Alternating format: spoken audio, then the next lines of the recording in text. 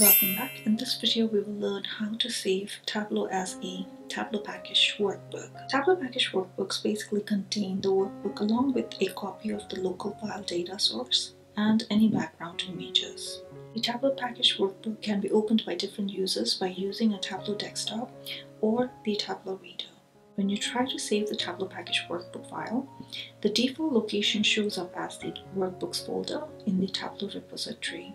But of course, you can change that location to any folder of your choice. So the reason you save the file as a Tableau package workbook is because you want to be able to save it and share it with other users. So if you plan to share the workbook with someone who doesn't have access to the reference sources in your Tableau server, then you might need to share it as a Tableau package workbook. So the file extension is .twbx. Keep in mind, if you have Excel data in your Tableau workbook and you share it with another user, the other user must also have Excel software installed on their computers. So in order to save the Tableau package workbook, you will need to click on the File tab on the top left corner. You will click on Save As, so very similar to how you see it in Excel.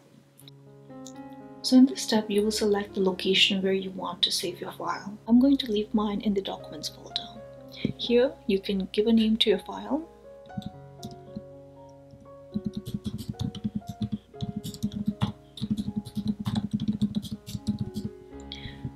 Next, you want to make sure that you select the file extension that ends in .twbx, not the .twb.